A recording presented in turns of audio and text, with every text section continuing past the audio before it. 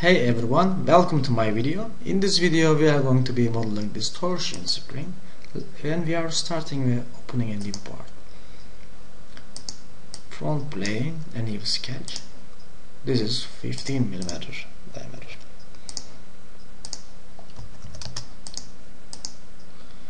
And we select another features, helix and spiral with 3mm pitch.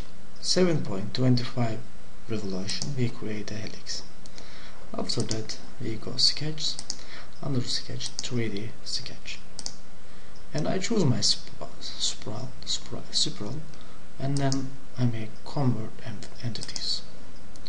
Once we're done with this, we continue with a new line group to complete our curve. A line like this, and I wanna change direction of line, as you see on the screen, and we are giving the dimensions now, which is 10 by 10. I will try at the other side to give it to relation. Radius will be on the edge, this is 2.5, and then I'm turning my model. Exactly when we want to change the direction of line, we press our tab button on the keyboard, and these two lines will be equal, and the length is 10mm. Yes, everything is looking okay, and our model fully black, our curve. That means we have fully defined sketch.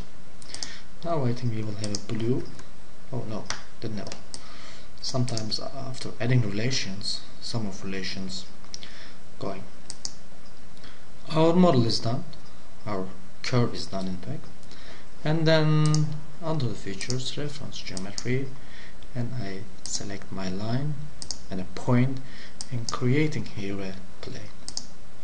After this operation, we just put a circle, which is 2.5mm, and once we're done with this,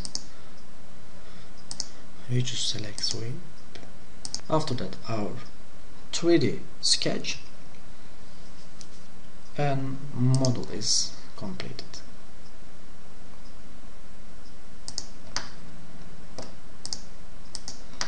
Hiding and turning. As you see, it is completed. This is a final model. It is, I think, quite simple.